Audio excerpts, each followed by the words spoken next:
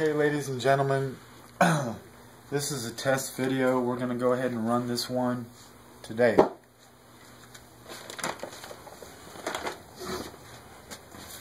Yesterday we did a test video that ran to about, we were going to do originally 3.5 minutes to 4 minutes. It ran to 7 minutes. It was the almost perfect video that we could do in the field of rock and roll.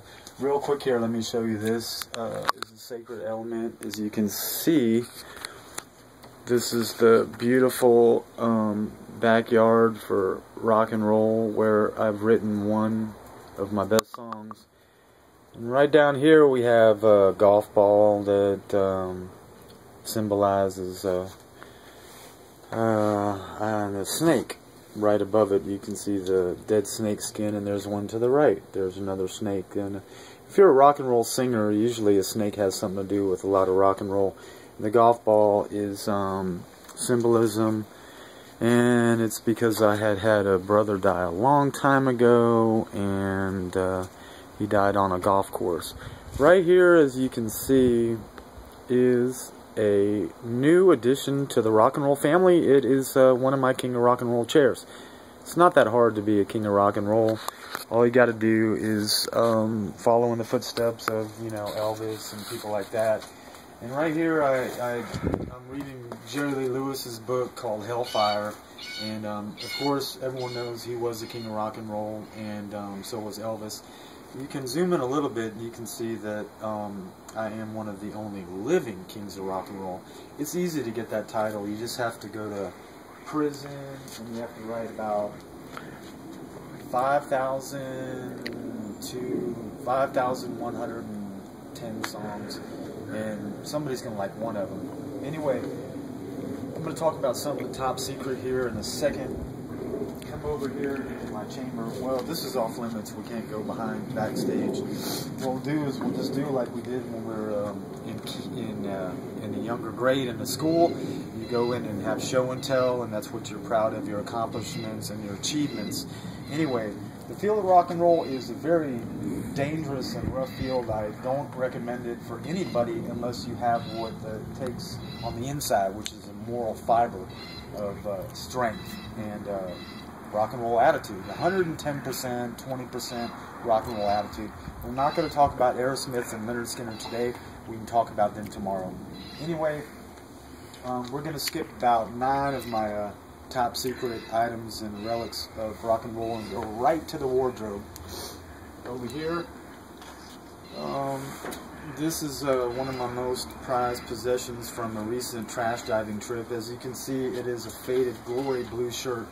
And my dream is, you know, I was at Leavenworth for a while, and this is top secret.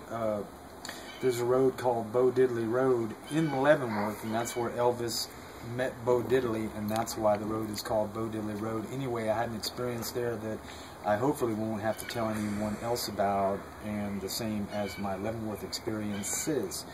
I'm real upset about the people in the Kansas City Convention Center because I've been wanting to play there ever since Leavenworth, and throughout the career that I've had, whether it be good or whatnot. Anyway, we're going to go over here to one of the reasons why I'm alive.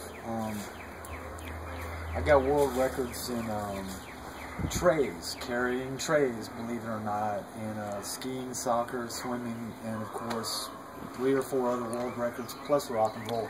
The rock and roll world record is something that I do not like to talk about unless you're a Vietnam veteran or somebody has a moral fiber and is capable of handling what you're constitutionally capable of handling.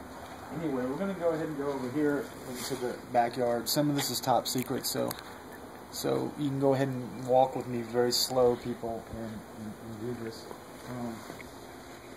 Anyway, this is fun, but when you're a professional swimmer, and I hate to say it, but I've won a lot more than Michael Phelps, so, you know, he's not the kind of person to look up to. But anyway, this is professional swimming start. What you do is, back in the day when we used to swim, you have a gun. So when the swimmers take your mark, you go ahead and curl your toe, you bend over as quick as you can, and you grab the curve of the pool itself in the old school days, or the diving board. Later they slanted the diving board so you can curl and grip.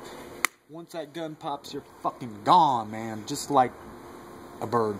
Anyway, so what we do is we step over here, and unfortunately our test video yesterday was almost perfect. We got to talk about Aerosmith and Boston, Bad Company, and Led Zeppelin, and there was a robin that came to visit us from Kansas. Well, we got the robin on footage, and it went off. Today, as you can see, there are no cardinals and blue jays in my tree. So we're going to go ahead and walk over here and try to capture at least one bird for this video. Lucky enough, there he is right there. Go ahead and zoom in. We've got one bird, and apparently he didn't come from Sherman, Texas or Fort Worth. He's in the left side of the tree. Now, if I had a gun or arrow, I would go ahead and pull him out of the tree, but he's going to perform for us. This is top secret, but my cardinals and blue jays are not visiting us today. They may come in 3 weeks. So we're going to go ahead and get closer to the bird over here.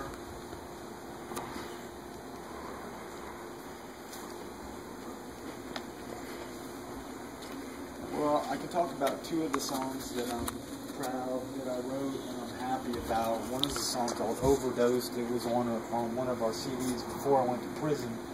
We did a 9-song demo in a band called Bootleg. Every single one of the songs is a #1 hit. Unfortunately, no one helped me then, and no one helped me much in prison, except I had a great rock and roll career in prison. And now that I'm out, things are not as level as they could be because I need someone to help me in my career. Most particularly a booking agent or personal manager, somebody with money. It could be that. It really doesn't matter. Let's focus on the bird and singing right now. As you can see, the bird has not left the tree yet. That's kind of like, there it is, a duck. You go to the right there. As you can see, it's a mallard going to the left, and the female mallard. Well, we didn't get to zoom on them quick enough. Anyway, we do have a special treat for the viewers today. It is my King of Rock and Roll birdhouse. Whoa, maybe for sale someday, maybe not. It's besides the point. My cardinal and my blue jay are not here. This is where we ended the test video yesterday. I'm going to go ahead and end it here today. Unfortunately, you viewers didn't get to see my cardinal or my blue jay, but we might be able to capture one bird before this video ends. And sure enough, there he goes. If you can see, center frame flying up, and you just heard there went my #1 blue jay. Anyway, we're going to go ahead and end this video, and I hope somebody's happy there. I'm going to continue to do at least one more rock and roll song before I depart.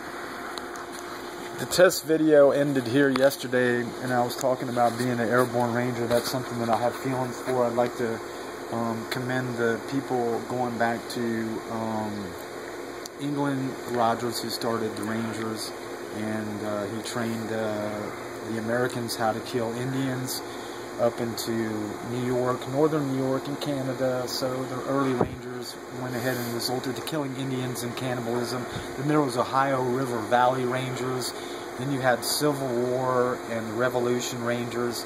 And unfortunately, some other wars have World War I, World War II is Saving Private Ryan. The Rangers had a Blue Diamond infantry tab. Those were the Rangers in World War II.